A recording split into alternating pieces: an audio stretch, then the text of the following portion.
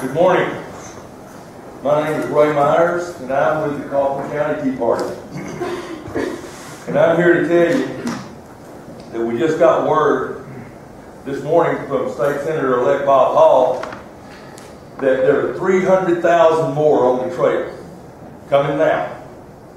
That is between, I would say, the southern border of Texas and all the way from the northern border of Mexico. They're coming this way.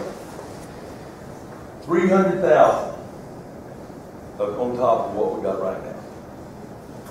And the federal government is shipping illegal families all across this country by the plane load, not just by the bus load, but by the plane load now. I got a report yesterday from Kathy Adams. Y'all may know her from Eagle Forum. And this report right here is on the internet. It said,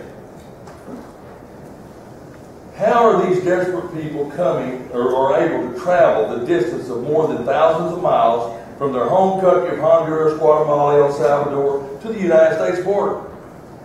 The answer is apparently that they are allowed to hitch a ride on the NAFTA train, which is owned and operated by an American company. These people are coming on American trains to our country. And they're not coming here to pick peaches. They're coming here to get on the welfare system. Just like it is. That's why they're coming. Okay?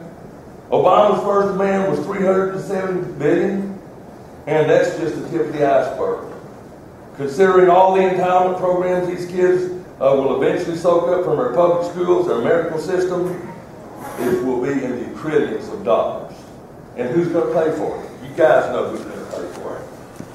Now, this just isn't started yesterday. I don't know how many of you have ever heard of the Clark-Piven strategy. Anybody ever hear that? Yeah. You know what the Clark-Piven strategy? Let me read you. Think about what's going on in America right now and in Texas, right here at our border. And I want you to listen to this very carefully because this is what's going on. The Clark-Piven strategy is a couple of guys that actually helped with the welfare, not the welfare system, but the ACORN program. Started this back when kind of a mentor from Saul Alinsky, 1966, but listen to how relevant it is today. The Clark-Piven strategy seeks to hasten the fall of capitalism by overloading the government bureaucracy with a flood of impossible demands, thus pushing society into a crisis of economic collapse. That's scary. And that's happening. Think about all the, it's just amazing that there's just thousands and thousands all of a sudden coming this way. Folks, this is by design. Now let's get back to Article 1, Section 10 of the Constitution. It says, no state shall, without consent of Congress, lay any duty of tonnage, keep troops, ships of war in time of peace, enter into any agreement, compact with another state or foreign power, or engage in war, unless actually invaded in such an imminent danger as not to admit or delay. Governor Perry, General Abbott, a statement then a question. Think about this, folks. This is Governor Perry.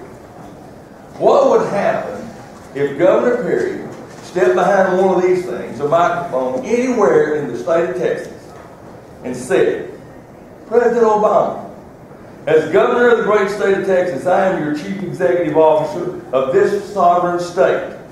And because you have ignored your duty as president, and we have made it is a clear and present danger of disease, illegal gang members, dangerous cartels that may threaten the citizens of the state of Texas, therefore, I am ordering the state of Texas and the Guard to the border. And if you don't like it, come and arrest me. Huh? Yes. What?